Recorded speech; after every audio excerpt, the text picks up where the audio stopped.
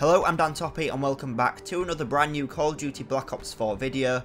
Today I'm going to give you my top 5 tips on how to get the most Bloodthirsties in every single game, so you can earn that golden camo by getting the Spectrum camo a lot quicker than you can normally. The Spectrum camo is by far the hardest camo to complete when you are trying to get golden camos on all your weapons in Call of Duty Black Ops 4. So I wanted to make this video to help you out, because to get the Spectrum camo you need to get 5 Bloodthirsty medals, which is going on 5 kill streaks, and this can be quite hard for some people, especially on harder weapons like snipers and also with assault rifles in some cases. So I want to give you my top 5 tips how to get those 5 kill streaks in the quickest and easiest ways possible. These are just general tips how to get more Bloodthirsties, but if you want more specific ones for each individual weapon, make sure you check out my Going for Gold playlist, which will be linked in the comments down below and on the end card at the end of the video. These are episodes where I tell you exactly what you need to do to earn the golden camo on each weapon in the game, and I will be working on completing all those weapons in the future. So getting straight into it, my first tip for how to get the most Bloodthirsties you can is definitely make sure you're always playing to the gun strengths.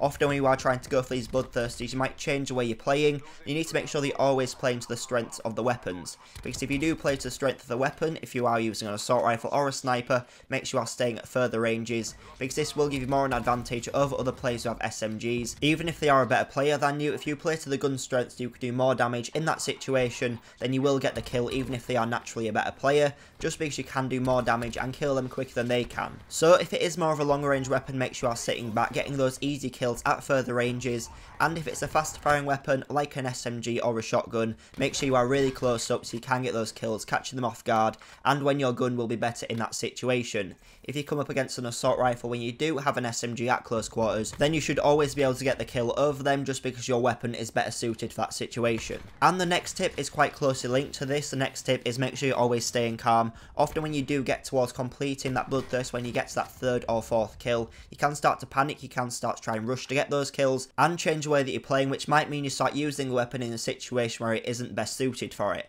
So you might start running in with an assault rifle and you'll lose the gunfights because you come up against a player who's using a weapon which is better for that situation. So just try and stay calm, actively think about always playing to the gun strengths, make sure that you are always playing the same way, don't start to change it just because you are almost completing the Bloodthirsty. But starting to camp that last kill can also be just as bad as rushing, because if you do start to camp, then players will just start running up on you and they might take you off guard when you are sitting in the same position. So just always try and play the same and don't change the way you are playing when you get to that final kill. And if you are really focusing on just getting these Bloodthirsties, because normally it is the final camo that you need to complete when going for that golden camo, you will be focusing on it, you will naturally be playing a bit differently trying to get those. So sometimes if you do is change weapon and then go back to that weapon an hour or two later, then you will be playing a little bit more normally with it, be a little bit more relaxed, less annoyed at completing those challenges, and often you'll find you can do them straight away. Tip number 3 is make sure you're always playing on the right maps and game modes, because maps and game modes do make a big effect on the pace of the game and how you can play with your weapons.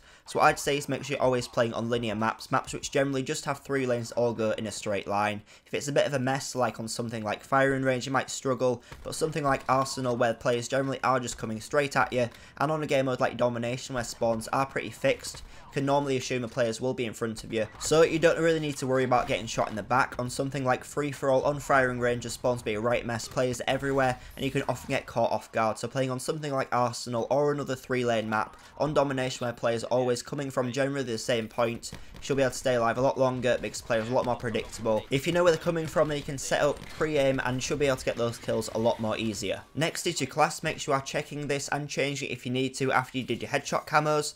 Sometimes using the class for the headshots isn't always the best for doing these, so for a gun with good iron sights, you want to take off the red dot sight or anything you've got on from doing the headshot camos, and put on another attachment which will help you to get kills a lot more easier. And this also works if your gun doesn't have too much recoil on it. Maybe you put a grip on just to get that recoil completely down, but if it doesn't have too much recoil, you can then take that grip off, replace it with something like long barrel, which will mean you can get kills at further ranges. So basically you just need to make your class the easiest to use and most effective in as many situations as possible, and always make sure you're running dead silence, because you need this on to do this, just so enemies don't hear where you are and give yourself away. If they don't know where you're coming from, then you can get kills a lot easier than they can when they do hear you coming. And finally, a super simple tip, but something which is really important, make sure you are only using the weapon. Don't use any specialist abilities, equipment like grenades, or anything else to get the kill. Make sure that all 5 kills on that Bloodthirsty come only from that weapon, otherwise it won't count towards your streak. And your Bloodthirsty won't count towards completing your Spectrum camo. But they are my top 5 tips tips on how to get Bloodthirsties in Call of Duty Black Ops 4 as quickly and easily as possible so you can complete that Spectrum camo and earn the golden camos on your weapons.